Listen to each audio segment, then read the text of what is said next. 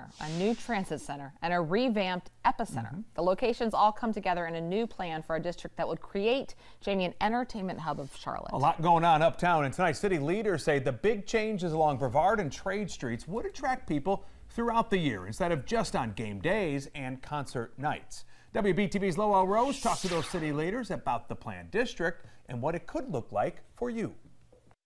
Well, the people I talked to with the city tell me this will be a public-private partnership, with the Spectrum Center being a centerpiece of this entire district, with people getting after a newly built transit center and keeping people there with a revamped Epicenter that has a family-friendly focus.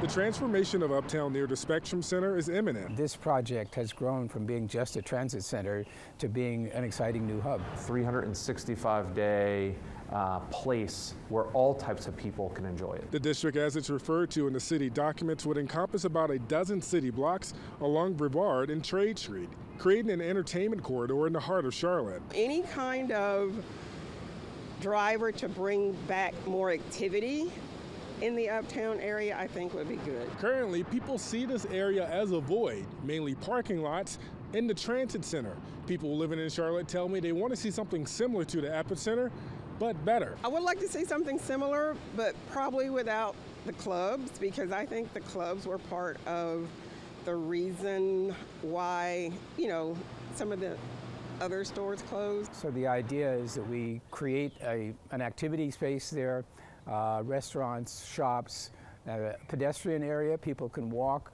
and so it will be a destination. The new transit center tower, Hornets training facility, redeveloped Epicenter in the district would create a public-private partnership that is not dependent on each other. If an area becomes solely dependent upon one function, just a whole bunch of office, right? It's going to be vulnerable to different types of things. But balanced neighborhoods that has office, entertainment, residential is really important. I think this will be an exciting development in that area. Charlotte needs more of these attractions for visitors, more exciting places to go and things to do. Councilman Drakes tell me if things go as planned, we could see shovels in the ground in about a year, starting with the new transit center.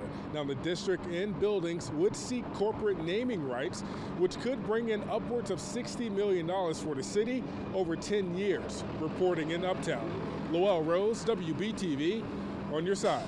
Well, thank you.